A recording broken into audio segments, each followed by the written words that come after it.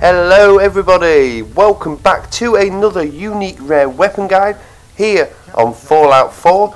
Today I'm going to be showing you guys where you can get the Sentinels Plasmacaster weapon. Now to do this there's going to be a bit of spoilers here, so listen away if you don't want to know a big section of the end story. But to get this you're going to need to be a rank of Sentinel within the Brotherhood of Steel. Now to get this I completed the mission A New Dawn. Now this is where you go and blow up the Institute basically when you side with the Brotherhood of Steel. So once you've got that rank of Sentinel, you'll see right there you'll get a reward, and they'll tell you that you're now a Sentinel. So from there all you need to do is head to Proctor Tegan, who is the vendor on the ship the Pridewen. And yeah, his inventory will be updated with the new Plasmacaster weapon.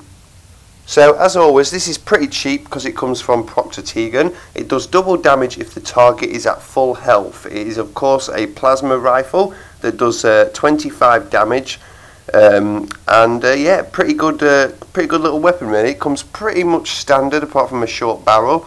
So we're going to go ahead and buy that right now. But yeah, nice and easy that one. Very happy with it. It's not a bad weapon at all. So we'll go ahead and do some testing out in a second. Let me just go ahead and equip it.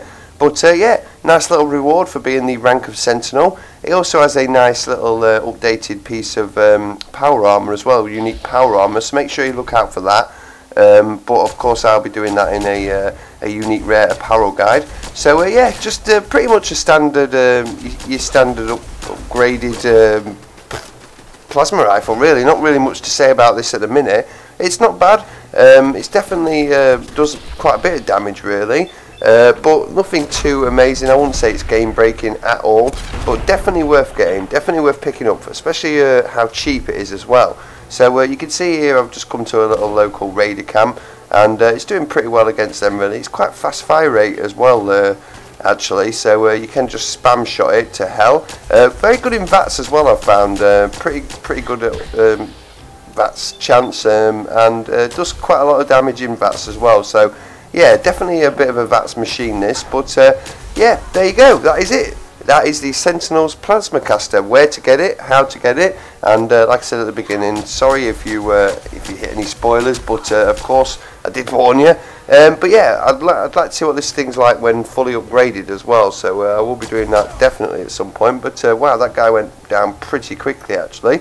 Anyway, thank you for watching everyone. That is how to get the Sentinels Plasmacaster. Very far on in the game. You have to be the rank of Sentinel within the Brotherhood of Steel.